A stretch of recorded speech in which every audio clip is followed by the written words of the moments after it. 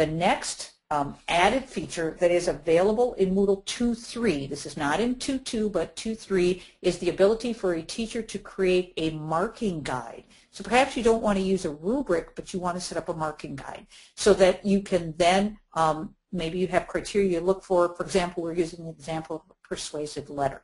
So when I set up the marking guide, it consists of criteria, descriptions for students and graders, and a mark for each criteria and a list of frequently used comments. Awesome. This is a nice feature. I wish they had it in the rubric.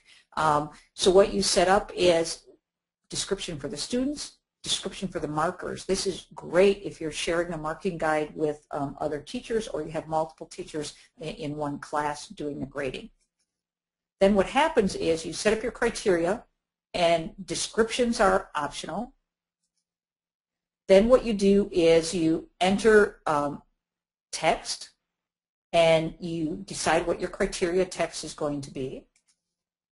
And then you have the ability to enter a list of frequently asked comments, which many of you have in your report card system, etc. So for example, I know I often am going to have to say, be careful not to use slang, watch frequently repeating words, good choice of vocabulary, etc. And then when I'm responding in the marking guide, I can just choose from my list. I don't have to type in. Okay? And then, yeah, don't be afraid that there are positive criteria too. Sue? Right. Basically, you just click on the comment, and it is entered into the marking guide for the students, which you'll see on the next screen.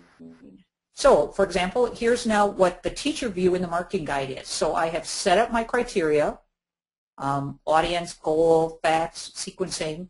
I now can just use my own typed in comments, as I've done here, or I can just click to have a frequently used comment come from my list of comments. Very, very powerful. And then I've set up my criteria scoring.